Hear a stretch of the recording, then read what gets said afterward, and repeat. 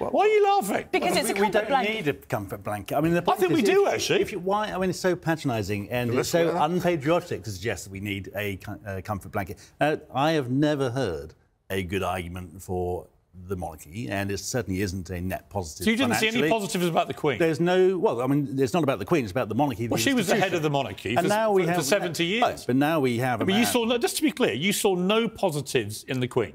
It's not about the Queen, it's about the monarchy. Well, I'm asking you about the Queen. Well, I don't really know her, and that's the problem. We don't know... Well, how old are you? None of us really... How old are you? 48. But 48. So for 48 years of your life, she was your monarch? Really knew her. Don't squirm off the old net here. No, because the issue is the monarchy. Did you not understand that she was one of the, if the most respected people in the world? Well, I think that's disputable, but I mean, the point is... Who was more respected than her? That's a silly argument. Well, give me a name. This is a deadline... Give me a name. This is a dead-end So argument. I'm not sure if you're familiar with the interview, but I ask questions, and your job is to answer them. The argument is... So if I ask you, do you not see any positives in the Queen, you'd say no. So I want us to watch this Piers Morgan video, and then we can comment or react. So let's watch. I'm a Republican. I believe that we should be citizens first, not subjects. So we'd keep the monarchy for a period of time, but then I'd hope Scotland, an independent Scotland, would move to be a republic in the future. Well, since then, Mr Yousaf has doubled down on his statement, promising to give the Scottish people a vote on whether to have a monarch or an elected head of state within 5 years. And then independent Scotland is not the only threat to the monarchy. The late Queen was emphatically more popular than King Charles, for now anyway, and young people are much less enthusiastic about the monarchy. First, I have to say this, right? The royal family or the monarchy, whatever they call them, shouldn't be head of state for any country, okay? Every country should be able to elect or to choose who they want to represent them. And I know most people will argue that the royal family or the king or the queen is just a ceremonial position. But I really do not think that. I think they have soft power. They have a lot of things they control behind the scenes. He is clearly not a monarchist and clearly thinks we should just get rid of the monarchy. Do you agree with him? I think he's probably right. I mean, it was different. When I was First Minister, the Queen was head of state. You had to be insane to suggest replacing Her Majesty the Queen because of her long service, her popularity, her wisdom. We're in a different situation now, and it's quite interesting. If you ask people in Scotland, do you want to keep the monarchy or get a republic, you'll probably get a majority for the monarchy. If you ask the question, if you're setting up an independent Scotland, a new country, should you start with an elected head of state, then the answer's quite different. You shouldn't. You should move to an elected head of state as opposed to the hereditary principle. So, well, I would certainly think that people love the whole idea to be able to choose their leader, right? And I know many countries, the leaders we choose sometimes can be terrible, can be as bad as you could ever think of. But the whole notion of you being able to choose your leader is a great thing.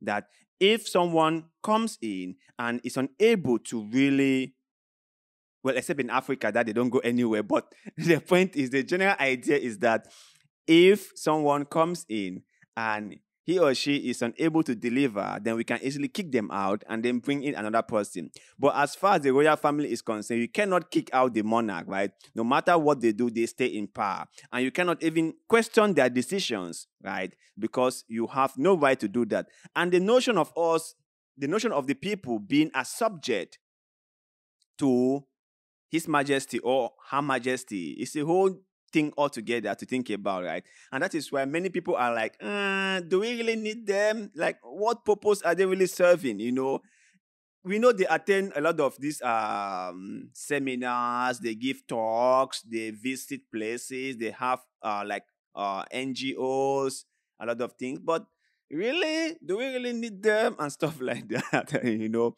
so there's a lot of mixed feelings when it comes to what role does the monarch actually play in today's society? And should we continue to keep them? Okay, if they're just for ceremonial purposes, then like, what's the point of keeping them? Do we really need it? But let's continue.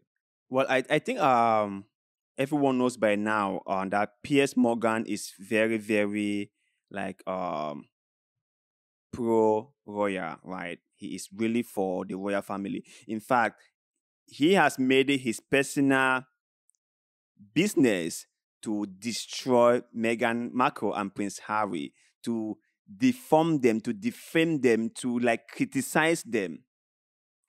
He has made it his personal fight to make sure that Meghan Markle and Prince Harry would not go unnoticed. Like, he has talked about them like every single time. When he's a guest speaker on any particular platform, he talks about them. I'm sure like he finds so much joy just criticizing them.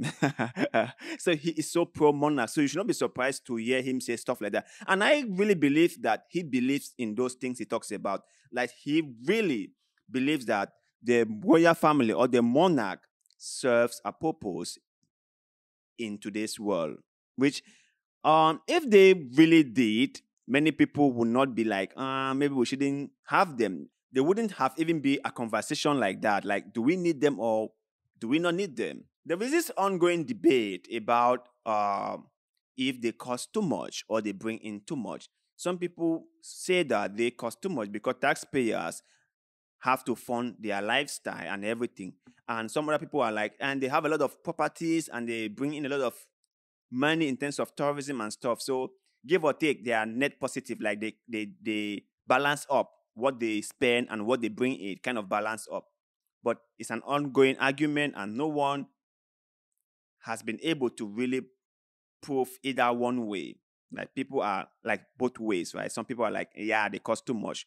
Others are like, no, what they cost, they are able to bring back in terms of tourism and stuff. But let's hear what this guest is going to say.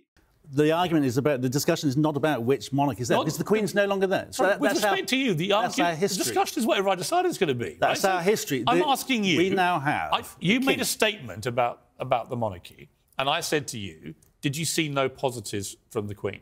I saw no positives having the Queen as a head of state. Right. Let's put it like that. You didn't see any benefit to the country in terms of the extraordinary esteem and respect she was held around the world. The fact that she met more presidents than anybody else. I don't think meeting more prime ministers. Actually, it makes a huge difference. It makes no difference. Well, why don't you ask the presidents? Why don't you ask all the presidents who queued up when she died to pay fulsome tribute? If we actually talk about the monarchy rather than the person. No, I want to talk about the Queen. Well, I have to say that is arguable. That is subjective. You cannot really say that someone is one of the most nicest or one of the most recognizable person in the world. It depends on what you mean by that, right?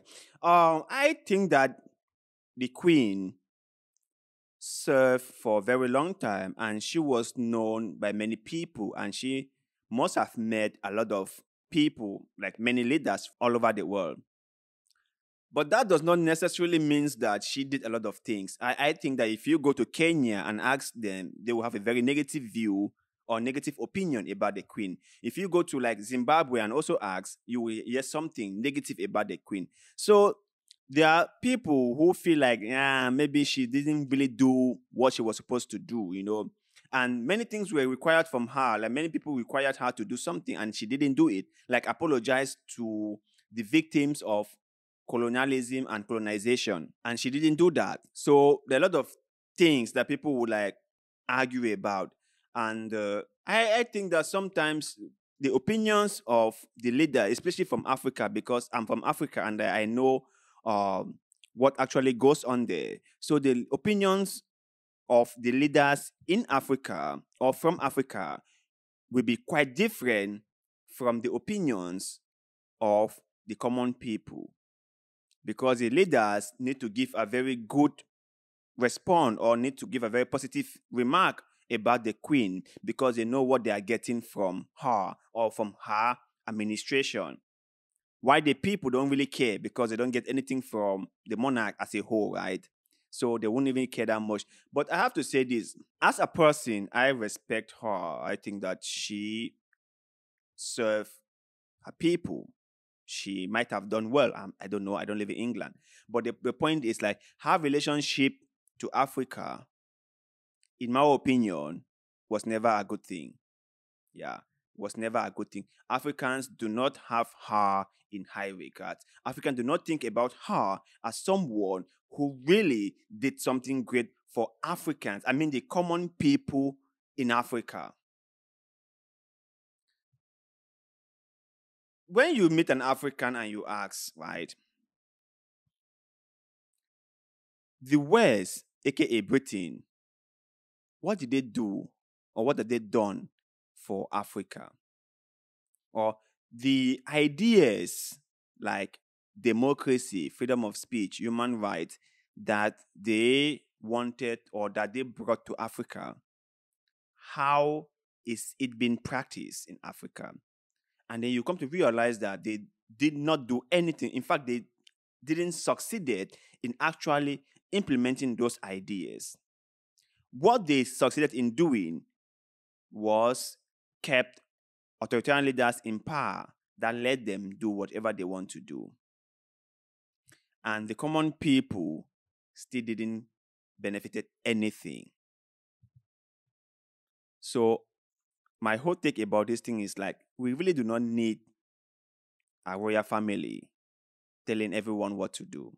I don't think it's really that important. I think if people want to become or wants to be a republic or wants their country to be a republic, then it should be a republic.